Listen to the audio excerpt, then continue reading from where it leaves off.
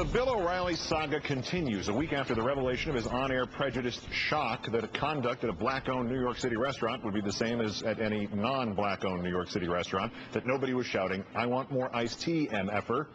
In our third story in the countdown, with the perspective provided by that week, it is evident that the principal issue now is how to defend yourself from O'Reilly Unplugged, who responded to this story by threatening to come after, hunt down all those who criticized him, and added he fantasized about strangling all of us. Tonight, using state-of-the-art video techniques, we show you what to expect when an O'Reillyist attacks and how to defend yourself. O'Reilly himself prolonged the story today after most of the media had moved on, writing today that this is not about what he said, that it's about some evil conspiracies, quote, advancing their insane far-left view of the world to try to destroy anyone who disagrees with it. Of course, destroying people is the point of the threats O'Reilly made last week, the ones against which we must all be vigilant. These people aren't getting away with this. I'm going to go right where they live. Every corrupt media person in this country is on notice right now. I'm coming after you. I'm going to hunt you down. And I mean it. The smear stops here. You're all on notice out there. I'm coming for you. You know, look, if I could strangle these people and not go to hell and get executed, You're not gonna I would. But I can't. No. Mr. O'Reilly's reference to hunting you down and coming after you is a dead giveaway that he plans another onslaught of attacks by his stalker producers, the ones who followed Denver Post TV writer Joanne Ostro from her home to a supermarket, who dogged WashingtonPost.com blogger Bill Arkin, who tried to do the same thing to Florida Judge Manuel Lopez until Judge Lopez called the cops and they nearly arrested O'Reilly's guy. An example of the process. Bill Arkin, how you doing? Fox News. How's it going? Mr. Arkin, can we talk to you about some of the comments that you made? Can you leave me alone for just a second? Actually, no, we'd like to talk to you for a second. How could you say what you said?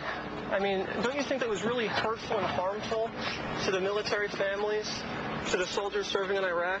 Let's address this. Now, the safest thing to do is to assume that Bill is sending one of these junior jag-offs with a camera to stalk us, and I do mean us. I'm the smearmonger, you're the smearmongeree, or whatever. So if we know they're coming, how do we protect ourselves? How do we keep BillO from getting anything that he would want or even legally could put on the air? So tonight, the special segment we call How to Talk to Bill O'Reilly's Stalker Producer in a Way That Guarantees the Interview Does Not Get on the Air. And like Judge Lopez in Florida, we can't immediately get the cops to come by at the drop of a falafel, so here's what we laymen have to do. We have to carefully prepare our answers. Now, you might think putting up an argument is the right way to go, the intellectual approach, but watch and learn from our simulated interaction with a BillO stalker producer just how wrong that really is.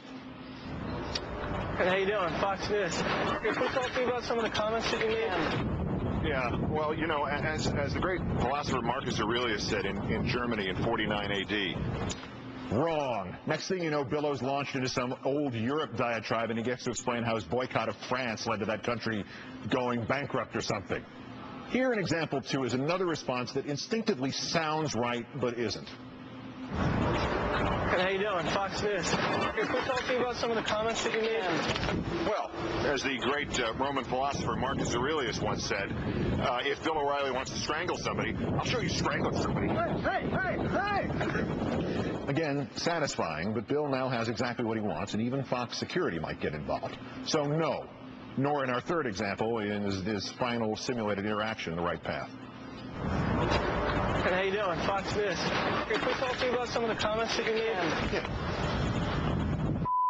Bill O'Reilly and Roger Ailes and Rupert Murdoch. Very nice. Now you're also the lead story on Shepard Smith, and probably hardball. No, intellectual, physical, or scatological arguments are just not going to work. You're being ambushed by Bill O'Reilly's minion from hell. You have to fight fire with fire. You, as in example number 4, ambush back.